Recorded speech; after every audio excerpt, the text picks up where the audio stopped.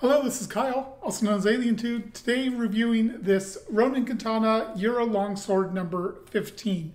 Now, this is going to be a bit more of an informal review than my normal ones. I have had Combat Con recently, and then life in general has been very hectic recently, so I just haven't had quite as much time as I would like to do all the time-consuming parts of a review of the photography. I know I'm not going to have a whole lot of time for video editing, things like that. So it's going to be, like I said, a little bit less formal, a little bit more rambly. I hope that doesn't bother you. Let me know what your thoughts on this format. Who knows, maybe some people will even like it more than my normal reviews.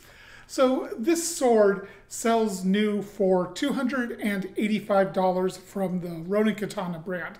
You can find it on Kult of Athena, Sword Buyer's Guide, or Ronin Katana's website, probably some other places as well. All of those have it at $285, although Kult of Athena does not have it in stock at the time. This sword is one of Ronin Katana's newest models. It came out along with one other sword about 6 months ago, somewhere around there. I don't remember the exact amount. And from what I could tell, this sword and the other one that they brought out at the same time was an arming sword. They share the exact same blade. From what I could tell, the pictures and Kult of Athena's measurements, it really did indicate they were the exact same blade. The other one was an arming sword. This is more of a hand and a half into longsword territory. Now, I decided to buy this one because I liked the overall look of it, and I didn't want to buy the arming sword. I'm not going to go deep into this, but that arming sword looks like, to me, entirely too close to the Albion Burgundian. In fact, it looks like a direct copy of that. Whether or not that's something that bothers you, that's up to you. For me, it bothers me. That's why I went with buying this one. This has the same blade, the same crossguard, but a different grip, different pommel, making it a different sword. So this sword does come with a scabbard. It is wrapped in some kind of imitation leather. This is definitely not real leather. Has this suspension system. I honestly don't remember if it came with a belt. If it did, I probably tossed the belt because Ronin Katana's belts usually feel terrible. It also has a shape on here. I'm not sure if the core of this is wood or some other more modern material, but it is definitely has a rigid core in there. And when I look in the mouth, it does look like wood, but it could also be some other material that made to look like wood. The fit here is actually quite nice. There's really no rattle at all. And if I hold it upside down, it doesn't come out. Just a little shake, it does come out. If I swap it around, little bit of rattle down here this way. I think the fit is a little bit, the fit's a little bit looser there. So overall, it's a good fit. It's a decent scabbard. You know, you can't really expect a whole lot for sub $300. And this scabbard is fully functional and fine for what the price is. So looking at the sword itself, let's go ahead and I'll still follow my normal format in terms of like how I look over the swords, the order, that kind of thing. Looking at the hilt, we have a very classic wheel pommel with a raised boss on here. I believe this is stainless steel. Ronin Katana usually does stainless for their hilt components. And it's good. There's absolutely no hot spots on here at all. It's been chamfered over very, very nicely. There's no dimension to the center boss or the central piece here. It could thin out towards the peen like you'll oftentimes see on nicer, more expensive longswords, but at this price point, again, it's this kind of thing you oftentimes sacrifice because budget, you know, you have to make cuts somewhere. You can't make a $1,200 sword for $285. So the pommel works very well. It looks nice. It's finished in a nice even satin. There's definitely some grind lines visible and some errant grind lines here and there, but nothing too bad. The peen is round here and is smoothed over pretty well. It looks very cleanly done. I don't see any errant hammer marks, anything like that. Overall, it's a good pommel. If we look at the crossguard, it's relatively straight, has a little bit of flare out towards the quillen tips and some decorative grooves and carvings out here. And there's a lot of dimension to this crossguard. in pretty much all areas, and everything has been chamfered over very nicely. There's no hot spots here anywhere at all. I feel like I could wrap my finger around the guard and cut with the sword if I wanted to, except for the fact that the sword is very sharp down near the quillins, so I wouldn't want to do that. It's finished in pretty much the exact same manner as the pommel, and it looks really nice. Is that something I can compliment Ronin Katana on? Well, I can compliment them on the execution of it. It's not their design, though. It really does seem to be a direct copy of the Albion Burgundian. So credit to Peter Johnston for the design, or if he based it specifically on historic sword, which is very, very possible, credit to that person, whoever designed that original crossguard. In any case, I like the way it looks on here. The gap in the blade, or in the crossguard where the blade meets, is not too bad. It's a little bit uneven. One side is definitely larger than the other, but it is not bad at all. If I look in there, I don't really see any like white epoxy or anything like that. So it's seated in the crossguard quite nicely. Looking at the grip, which I think is the most interesting part of the hilt, this is not your typical Ronin Katana Euro sword hilt or grip. Oftentimes they have the worst feeling leather I've ever felt, with the worst design shapes, bulbous shapes, just squishy leather, awful grips. This is better than those. This is no leather at all. This is just a cord wrap, which is certainly not what we normally see on European longswords, but it's probably not ahistorical. I would imagine European people wrapped their grips in whatever they had available. Sure, they probably used leather a lot, but it wasn't going to always be available. So a cord wrap makes sense. What's interesting about this, though, is it doesn't really give me that great of a grip. If I, really grip the sword tightly, I can twist it around pretty easily. And what I attribute that to, not the cord has a really nice feel, actually. It is completely tight. There's no looseness to the cord at all. But while it is wider than it is thick, the transition to the elliptical, it's flat here for the most part, but it's just, it doesn't have enough nuance to the shape. It tapers in towards cylindrical down here, but it just doesn't quite fit in my hand right. These edges could use to be a little bit flatter. If this was not even fully octagonal or even hexagonal, if it was just a little bit more attention given to making those a little bit flatter, this would slot into my hand very well and work very well. But as it is, I don't have a great grip on this sword. It's not terrible. I don't feel like I'm losing control of it, but I never feel like I have it like it's locked in my hands and it's not going anywhere. Now, like I said, the cord is actually very tight and very nicely done, but it's also, the transitions here are not particularly great. It bulges out over the crossguard a little bit in pretty much all spots, a little bit more on this side, and the same on the pommel, except it's a little bit more on this side here. These are very minor complaints here. The fact that the grip is not particularly secured in my hand, that is the biggest complaint. These little niggling things about the cord wrap not transitioning to the hilt furniture, a pretty minor detail, but it is there.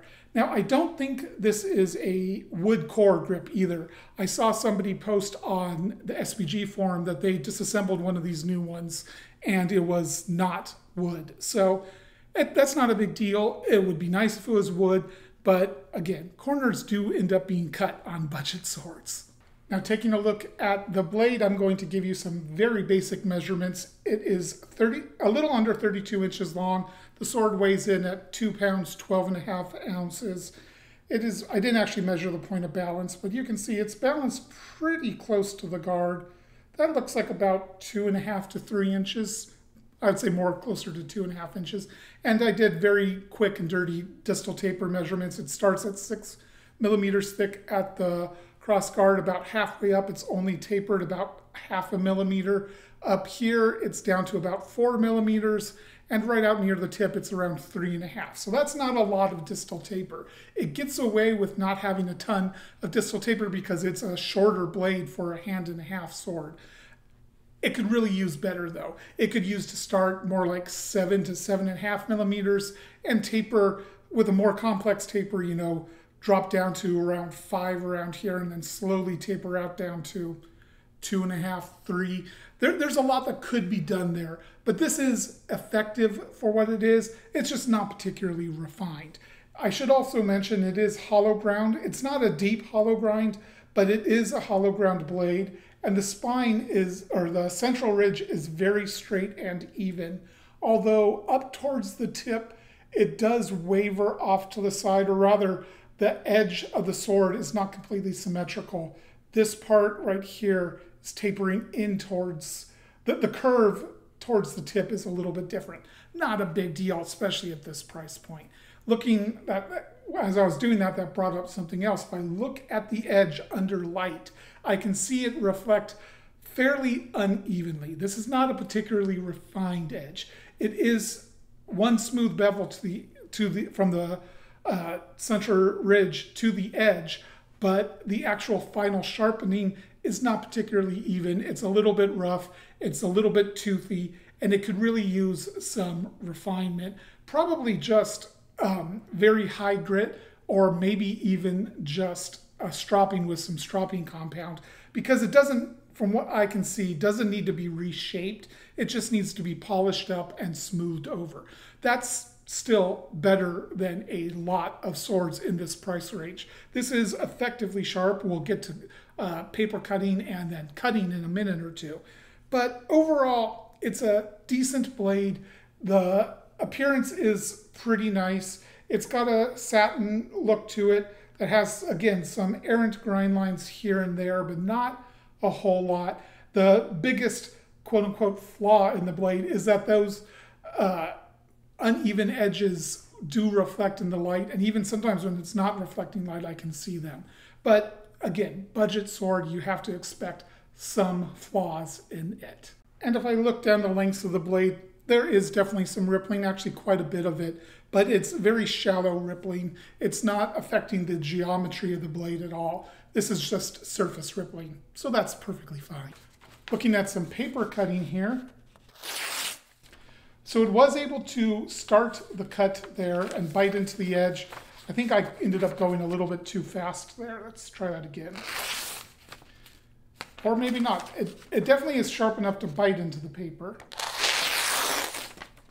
It does look like it starts getting a little bit duller down here, but that's not too bad. That's, you know, I would generally cut up around here. So if it gets a little bit duller, a little bit further back, that's not a big deal. Let's try the other edge here.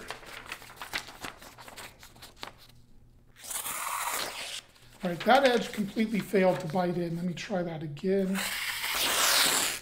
So this one's the opposite, actually. It's a little bit duller up here, a little bit sharper back here. So I didn't know that when I was doing my cutting. You'll see cutting in a little bit. It's very possible that a large amount of my cutting was with a part of the sword that was not particularly sharp. This goes back to what I was saying earlier, that the edge is a little bit uneven. It could really benefit from final refinement, polishing of the edge. So cutting with the sword, I did very little cutting with it. I just time and weather. It is so damn hot here that it is really hard to find time to do cutting.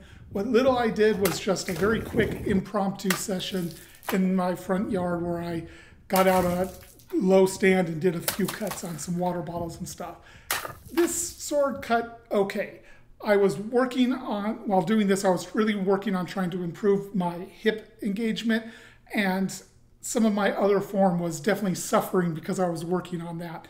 But this sword did get some good cuts. It got one on this milk carton in particular that surprised me. This is a paper carton, and I find that swords that are not really well sharpened really struggle on these targets. Usually they bash them. They might tear in them a little bit, but it's rare to get a clean cut through these targets unless the sword is quite sharp. So I think I can safely say that I cut with the sharper part of the sword on this target. And it was a good cut. It still did some tearing. It wasn't super clean, but it was one of the cleaner cuts I've had on one of these targets. And right after that, I did a little bit of thrusting on it and on another water bottle. This sword thrusts very well. The point is quite acute. It is rigid. It is a good thruster, and it's definitely an effective cutter. I think that if I had been in my normal cutting environment in my backyard at a normal height that I cut at, I think I would have gotten considerably better cuts than I did. This sword definitely is capable of delivering those, and while the edge could be sharpened up a little bit and refined a bit more, it is sharp enough to do backyard cutting, and overall, a fun sword to cut with. Talking about handling here, this is a very fun sword to move around.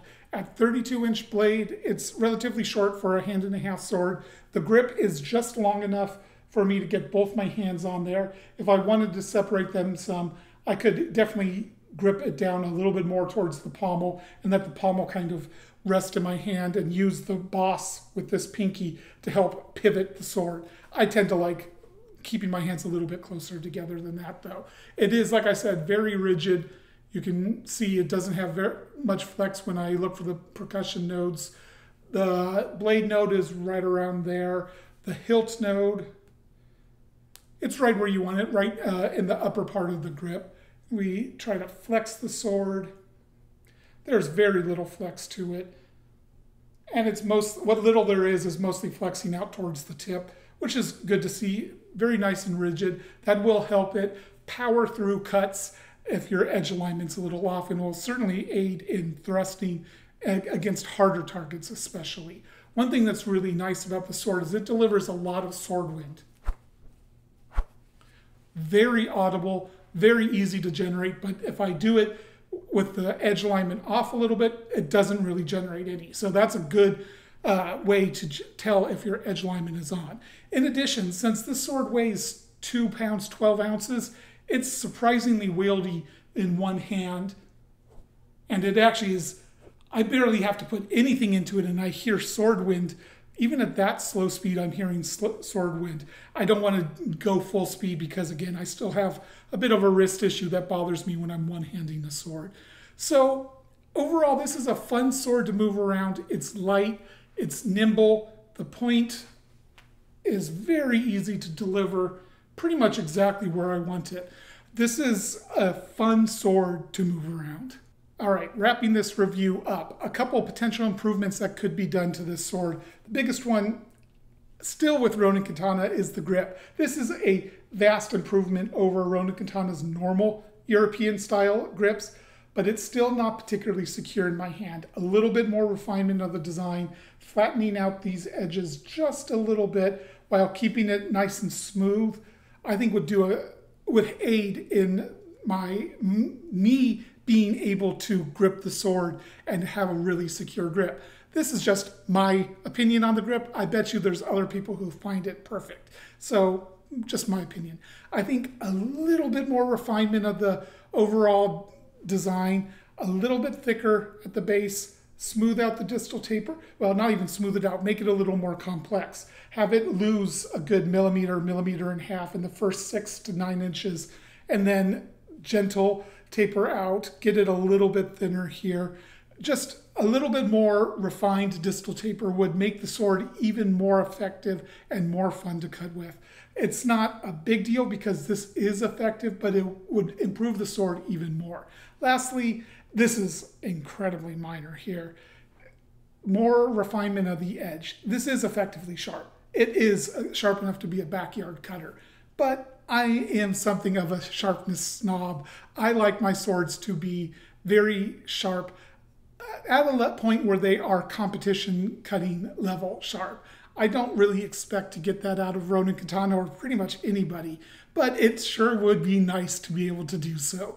Now, that brings me to whether or not I think this sword is worth the price. At $285, it is competing with some other swords that I have considered very much worth the price, such as the Hanwei Rhinelander, the Hanshu 15th century Italian longsword, the Hanwei Albrecht II hand-and-a-half sword. I think this sword fits in very well with those. And yes, I do think it is worth the price. I think this is a quite good implementation of a hand-and-a-half sword that could be improved more, but still a fun sword to use, reasonably historic, and effectively sharp.